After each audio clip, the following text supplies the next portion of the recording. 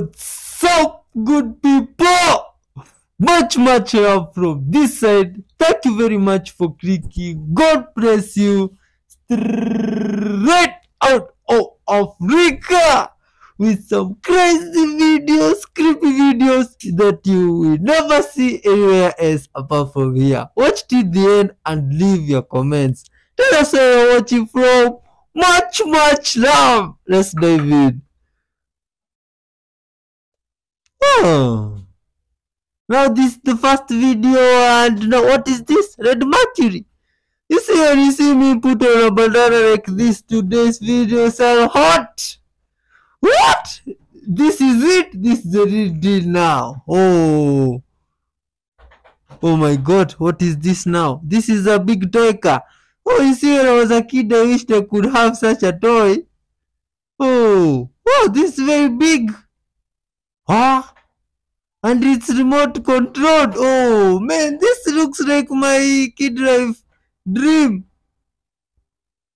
This is so great. You see, humans are very intelligent.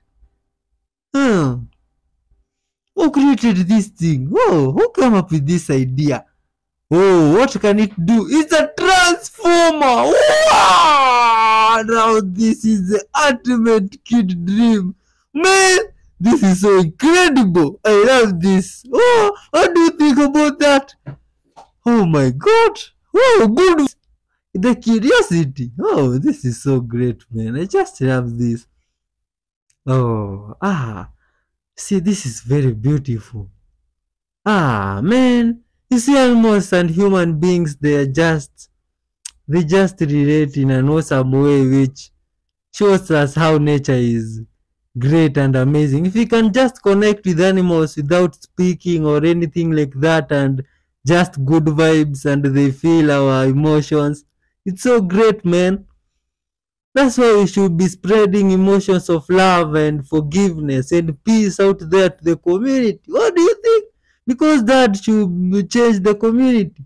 If you feel the other person is just vibrating love and cares for you the way you do for yourself, wouldn't that be good? What do you think about it? Good vibes only. Much love to you guys, man. This baby is just good vibes. And the cheetah or the leopard, it's just good vibes. Just all things, just good vibes. Much love to you guys. This is so great. And you see, some guys have been saying, big shout, we give shout out to them. Shout out to you. But if you want to be shouted out properly,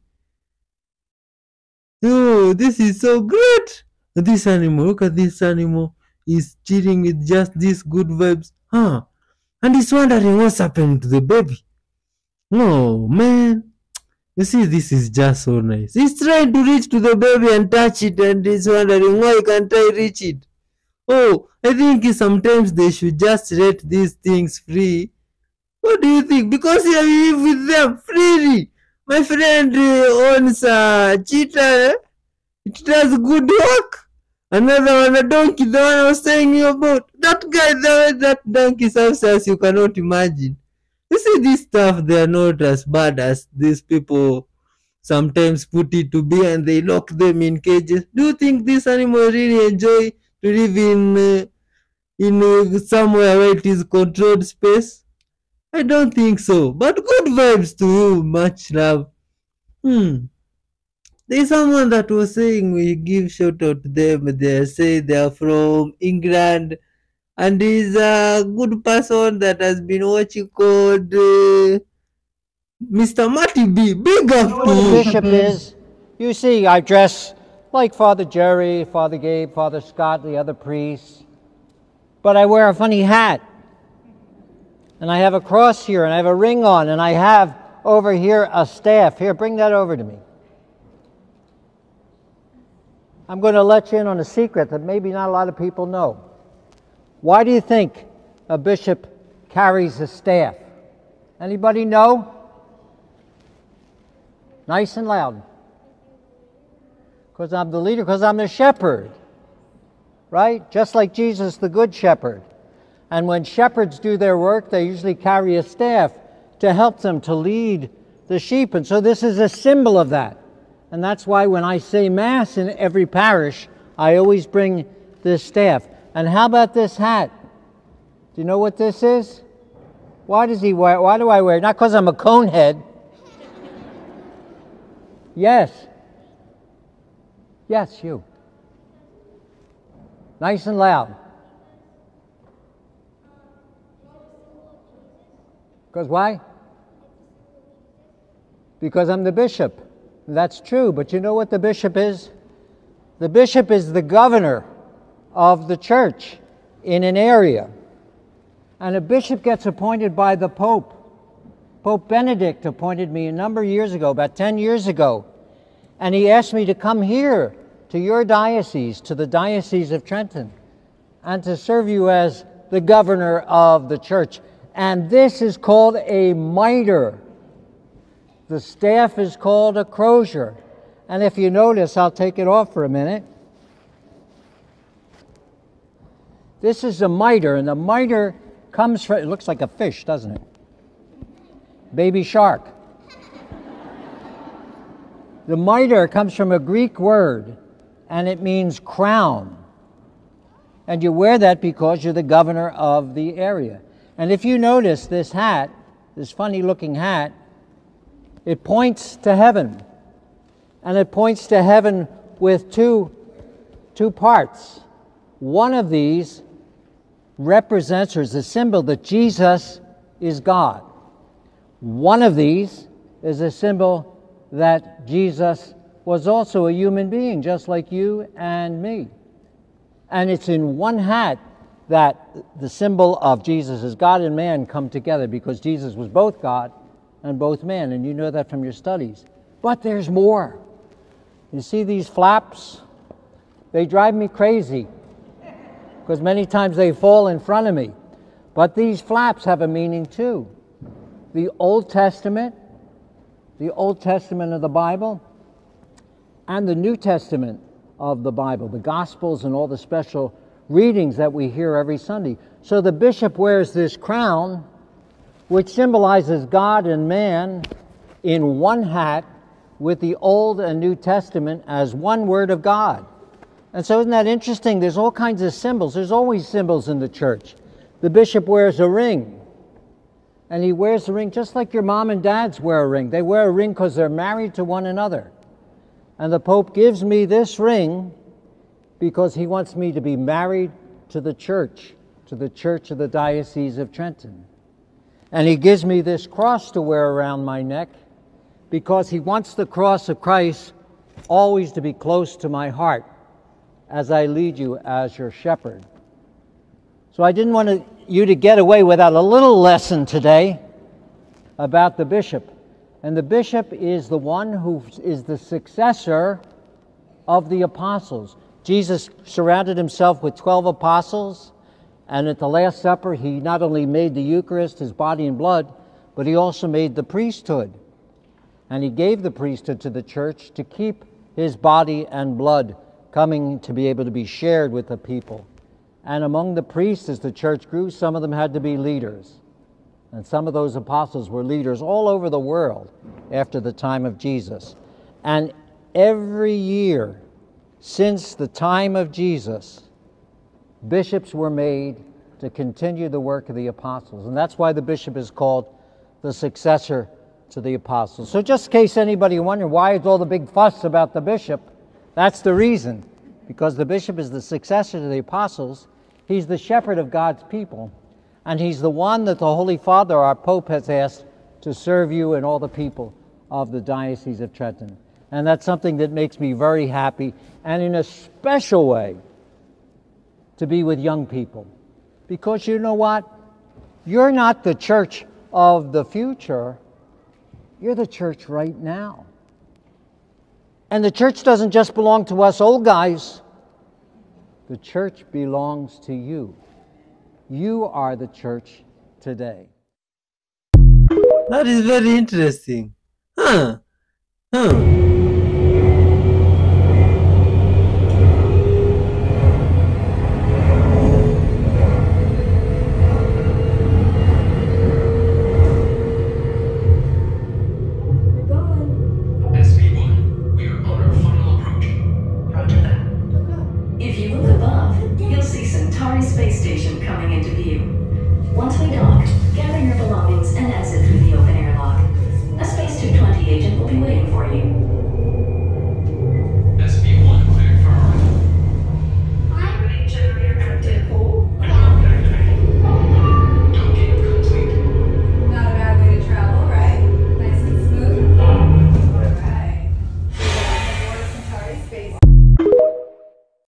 Yo, was that movie or was that real life?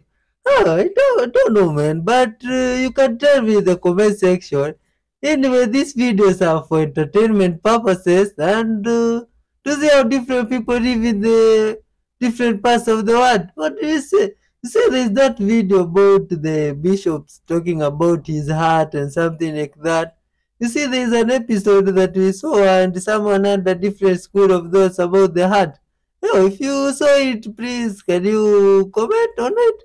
Much love to you and good vibes. Watch till the end and hit the like button, the super thanks. You are loved. You are wonderful soul. Watch till the end. Aja. Oh my god.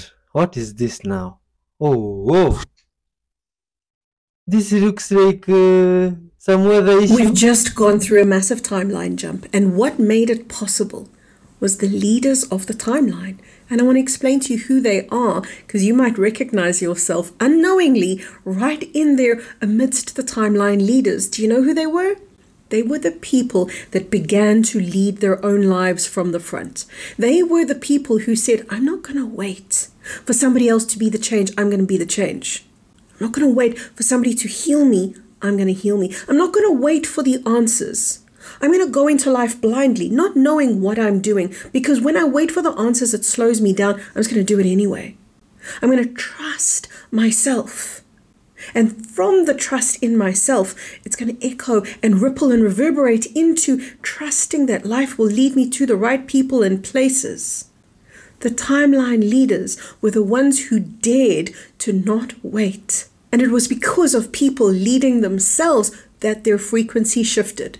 And when enough people shift their frequency collectively, it leads to a collective timeline jump. And that's exactly what we've just navigated. Our next step, guys, light workers, spiritual warriors, prepare yourselves. Our next step is to support the people who are still trapped in the lower timeline to shift into the higher timeline. We're going to do that by doing exactly what we've just done. Some more, lead ourselves, personal responsibility, stepping out of blame, higher levels of abundance, out of self-sacrifice into self-honoring, higher frequency all the way. My name's Kerry Kay, and I'm going to be sharing a whole lot more with you, so follow for more.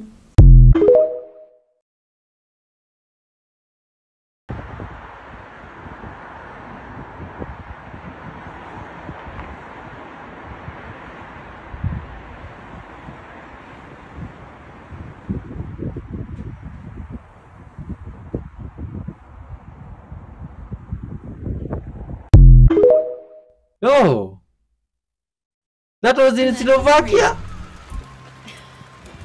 It's rain. Papa, it's rain. Come on.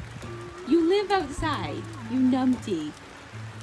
It's just a little bit of rain. Come on. Merlin. God. Puppy. Come on. Good boy. Oh, do you think the host knows something that we don't? If I show you that Jesus Christ was hanged, the Bible mentioned that he was hanged on a tree. He said, okay, if you show me, I will believe from today that there are many contradictions in the Bible, and I will no more have that strong belief in the crucifixion of Jesus Christ. Please, any Christian can help me. Open Acts of Apostles chapter 10. The book of Acts of Apostles chapter 10 verse 39. And let's read that shock.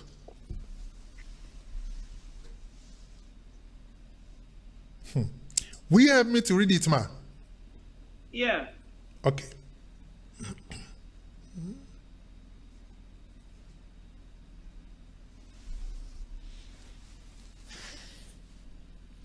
Okay, I have it here. Yes. We are witnesses of everything he did in the country of Jews and in Jerusalem. They killed him by hanging him on a cross. 40, hanging on a cross, but God raised him from the dead on the third day, and they caused him. They killed him, and they caused him to be seen. Verse 39. Which version is that? Yeah, do you that's have verse 39. Do you have Acts 10:39. Do you have KJV, King James Version? Okay. KJV. Okay. KJV. Yeah, I have KJV here now. And we are witnesses of all things which he did both in the land and in Jews, and in Jerusalem, whom they slay and hang on a tree. Whom they killed and hanged on a tree. I showed him this particular verse. He said, wow, he has never come across. Oh my God! What do you think about that story Never now? lower your prices to win a client. It devalues your best clients who happily pay in full, and it rewards bad clients who will leave for someone cheaper. Just before you fall asleep, right at that point where you haven't fallen asleep, but you could, right there, if you can stay relaxed in your heart while you stay awake in your brain, you can make some really dramatic changes, because you move into this theta brainwave pattern, and that tends to be when the door between the conscious mind and the subconscious mind is wide open. So you could actually rewrite a program. When you have no analytical mind, you're suggestible to information. And what is suggestibility? Your ability to accept it, believe it, to surrender to it as if it's the truth without analyzing it. And that's what actually programs the autonomic nervous system. So we teach people how to regulate their brain states so that they can reprogram. Yeah. Ooh. Oh my God. Now this looks like a hack. Let's see. This is a life hack. You see, these humans that share these hacks are amazing humans that just want to share a piece of information out there to educate people. You see, this is so good. It was uploaded to Reddit by user Volbag with little information other than the scene was captured on a deer camera somewhere in Tennessee. The image, captured at 6:31 PM, shows two figures making their way through the wilderness. The closest one to the large tree appears to be carrying a backpack. However, it's the other figure that stirred up debate in the comments section. It's been suggested that it resembles the spirit of a Native American, one who seems to be following the hiker. This is the answer that nobody wants to hear. Listen. What is the secret to a successful marriage? Some of you listeners are like, oh, come on, don't say this. I'm like, it's not cliche, it's true. If you can pull off loving Jesus more than your spouse, you got a chance. All marriages are fail in divorce, or you end up living together as glorified roommates. That fire goes out. So you got to do a few things. One is tap into the source where love actually comes from. That's Jesus. It also allows you to have a reference point. So both of you, as you grow closer to Jesus, according to a biblical model, you are getting closer to each other as you move toward that similar point. Otherwise, hey, you're not the same dude that you were 10 years ago. Do you have any chance that you're going to be the same dude you are now in 10 years? No. No, you're going to be different. When me and my wife got married, the best piece of advice that we heard from dozens of people was this: the only game that you should play in your marriage is first one to the cross wins. Humility wins. Keeping Jesus at the center of your marriage, it's the key to success. If you want to learn how to follow him, click follow or subscribe.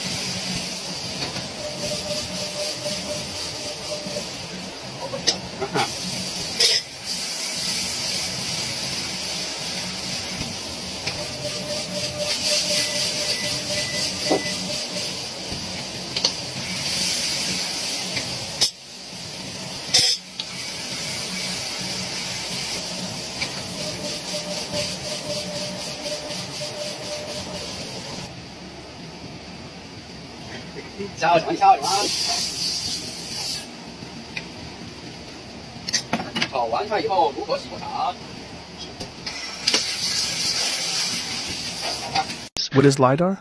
Light imaging and detective radar. They bounce laser beams down into the jungle. There's a whole pattern of them. You need helicopters, and but it doesn't damage the rainforest. And you can strip away and see what's there. If this isn't too much of a diversion, let me give you the example of Guatemala. Guatemala is a small country. If I remember correctly, it's not much more than 100,000 square kilometers in size. It is filled with intriguing Mayan ruins. Everybody has heard of Tikal. What archaeologists didn't know was that literally within walking distance of Tikal, surrounding that whole area, were more than 60,000 structures that they hadn't identified. And these have all been identified by LiDAR in a country that's just 100,000 kilometers in area. So you have to ask yourself, in that 5.5 million square kilometers of the Amazon, if LiDAR technology could be applied comprehensively, what would we find beneath there?